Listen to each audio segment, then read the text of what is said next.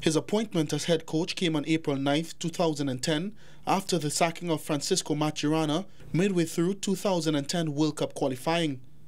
But Latapy's first test was not until June that year, when his debut coincided with the first ever World Cup qualifier for Tobago versus Costa Rica. A 3-2 loss was his first result, but a revitalized spirit within the squad was to be the factor which led many to hail him as the right man for the job. Another improved performance in a 2-1 loss in Mexico 5 days later saw these sentiments grow. Hayden Tinto, also the first ever Trinidadian to net at the Azteca. TNT then beat St. Kitts in a friendly, followed by a 1-0 win over El Salvador, as Latapy's decent start to the job continued. Then, though, came a string of 3 qualifying losses which effectively ended any hopes of TNT at a second consecutive World Cup. Hammered 4-1 by Honduras away from home, a 1-0 loss to the USA here at the Hazley Crawford Stadium, and a 4-0 away loss to the Costa Ricans meant Latapy was facing the music. A 9-match run of friendlies in early 2010, most of these matches against CONCACAF opponents saw the hot seat get even more uncomfortable for the little magician.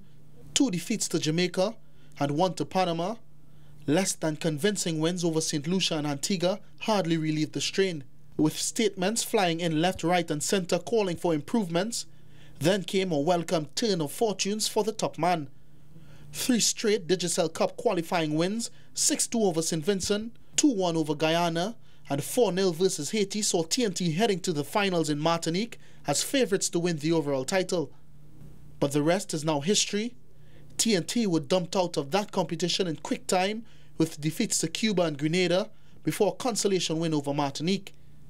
Consolation only, though, for the head coach. Upon reflection, his 9-win, 11-loss and 3-draw record looks decent on paper, but with no World Cup qualification, Caribbean title, or even a Gold Cup berth at the very least to show, Latapy now looks headed to the exit.